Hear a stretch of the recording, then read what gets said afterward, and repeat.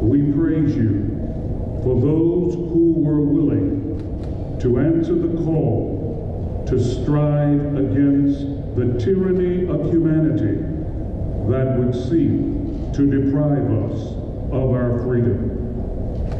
Help us to always remember our POWs, MIAs, and their families. God bless all of you.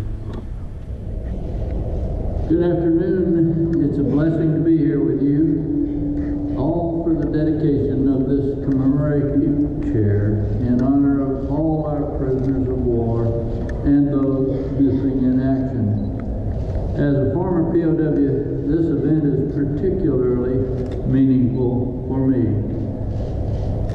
You know, 7 years in the wrong place is the wrong idea. This chair is a fitting tribute to my fellow captives, both those who returned home and those who were left behind.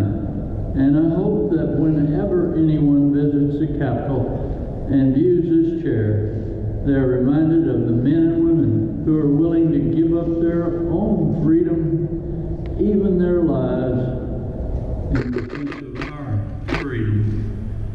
We're tremendously blessed by their sacrifice, and we should remember them and their families and never stop showing our gratitude.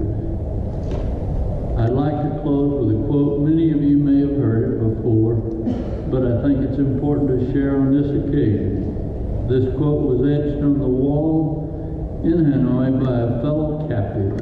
It read, and I quote, "Freedom has a taste to those who fight and almost die, that the protected will never know." God bless you. God bless America. I salute you. Honor. This project started when a constituent of mine and former president of the Massachusetts chapter of Rolling Thunder, Joe Dotemont, came to me with the idea of placing a chair on the grounds of the Capitol.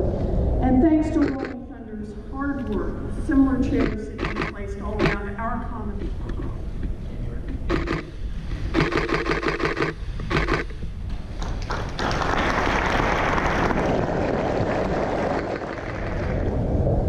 Let us pray. God of heaven and earth, we thank you that we were able to gather here in the nation's capital. Remember some 83,000 service members who, to this day, remain prisoners of war or missing in action.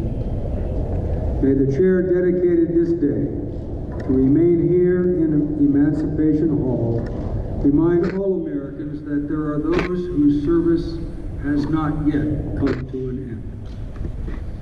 We thank you for the service of POW-MIAs to country, and ask that wherever they are, they might rest secure in knowing that they are not forgotten here at home. We also ask your blessing and comfort for their loved ones who remain vigilant with the hope of their return.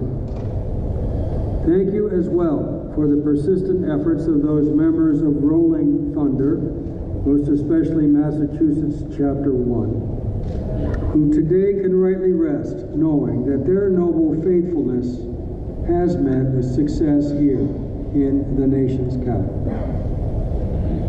Help us always to be men and women of commitment and service to our nation, in the service of those who rely upon our vigilance to guarantee the freedoms that have been secured by so many of our American service members.